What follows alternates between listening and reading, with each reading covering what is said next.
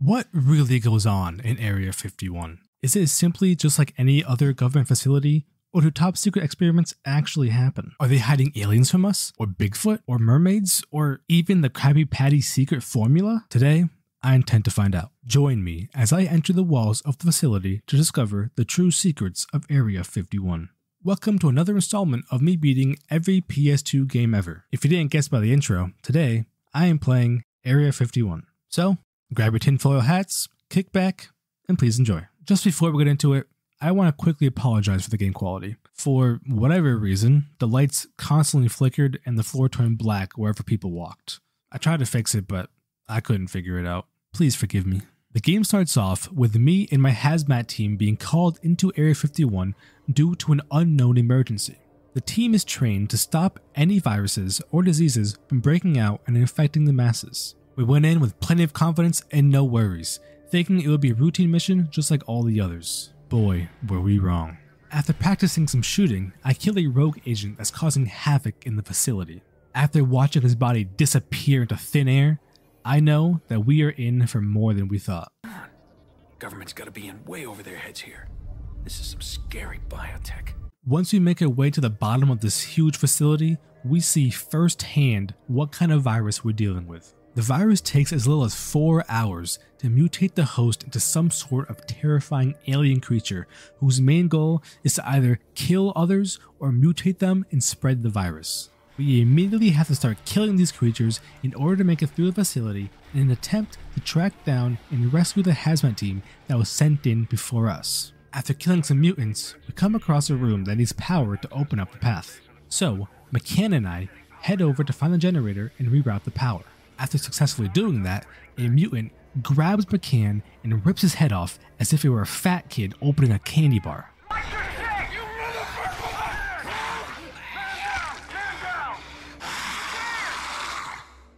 Sadly, there was nothing we could do and we had to leave his body behind.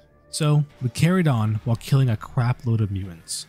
We found some survivors to join us on our mission and kept going deeper. Eventually, we came across a room that was blocked by a huge door that we needed to unlock to keep progressing. I made my way up to the control room and allowed my team to get through.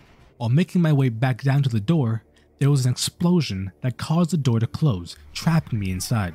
It turns out that it was actually a good thing for me because I had the pleasure of watching Ramirez and Crispy get demolished by some unknown being.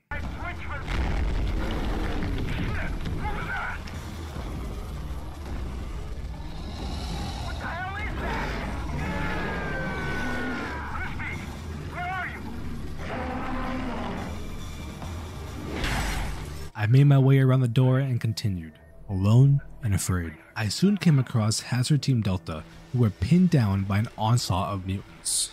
I helped them load and activate the turrets and fix their communications, which allowed us to gain intel on an armory nearby and get some explosives. We used those explosives to blow a hole in the wall and escape the room. But as we approach the hole in the wall, a big creature blocks the path and kills 3 members of Team Delta.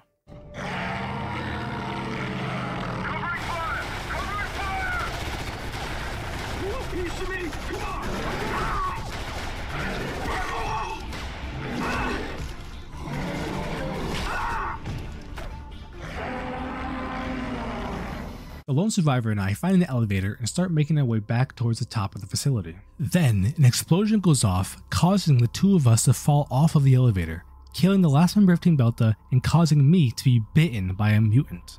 This gives me the ability to switch between mutant and human, allowing for more combat options. But I also have to try and fight the virus to keep from becoming one of them. Then, a corpse floats in the air and talks to me. It tells me to find a Dr. Cray, who should be able to cure me. Okay. This is probably a good time to explain what the heck is going on. This is going to be a decent amount of information, so pay attention if you want to understand the story. In 1947, an alien spaceship crashed in New Mexico. It was then taken to Area 51, where a survivor of the crash was discovered, a powerful alien named Edgar. The alien struck a deal with the Illuminati to receive a research base 3 miles deep in Area 51, in exchange for the Illuminati having access to the alien's technology. Yes, the Illuminati are here. Why wouldn't they be? So, the aliens and human scientists created the beast that we keep seeing in order to spread the virus. They call it Theta. What the scientists didn't know is that the Illuminati and the aliens were planning on using this virus to take over the Earth. When Dr. Cray learned of this plan, he released the beast in the facility in an attempt to stop them, which is the emergency that hazmat teams were called in for. I swear I'm not crazy. This is actually what's going on. You have to believe me, please. The aliens are here and they want to take our people and they're gonna...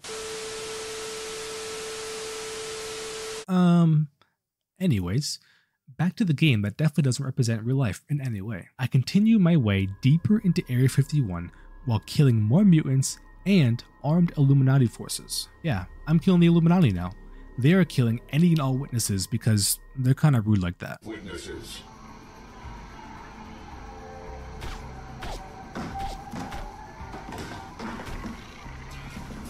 I followed the directions of Dr. Cray and the floating dead bodies until I finally reached Dr. Cray's lab. After protecting him and doing a few things to prepare for the cure, it was time to rid the virus from my body. I stepped into the chamber and was ready, but the Illuminati attacked and killed Dr. Cray before the cure could be injected. With no cure, there was only one thing left to do: keep making my way deeper into the facility and end this. I went through room after room, killing many Illuminati forces along the way. I soon came across a strange room. And we have acquisition of signal.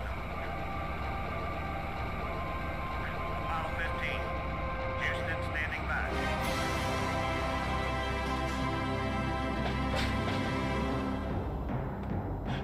Repeat, Apollo 15, Houston standing by. I wonder what this is supposed to mean.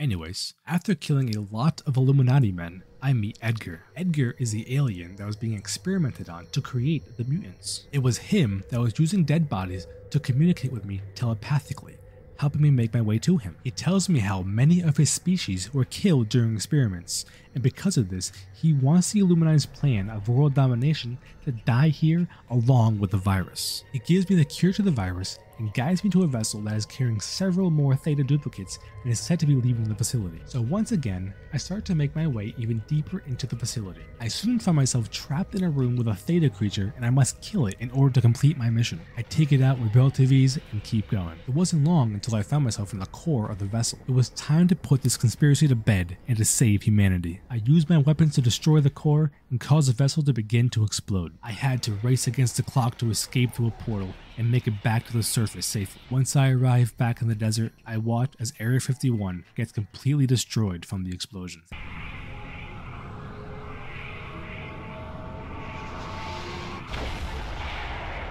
Sadly, I was unable to save anyone from inside the facility. However, the many lives lost were a necessary sacrifice to save all of mankind. And with that, the game comes to an end. Rating time. I give a 7 out of 10 for gameplay. I enjoyed the variety of guns and being able to transform between human and mutant. I give a 9 out of 10 for the story. Personally, I really enjoy the concept of conspiracy theories, so this one really tickled my fancy. I give a 0 out of 10 for the broken graphics, even though it was 100% my fault. In conclusion, I quite enjoy shooting my way through Area 51. It does make you think about what really goes on behind those walls. Thank you so much for watching this video. If you enjoyed it in any way, please let me know by giving me a thumbs up. It really means a lot. If there are any games you'd like to see, please let me know. Please have a wonderful rest of your day. Bye bye.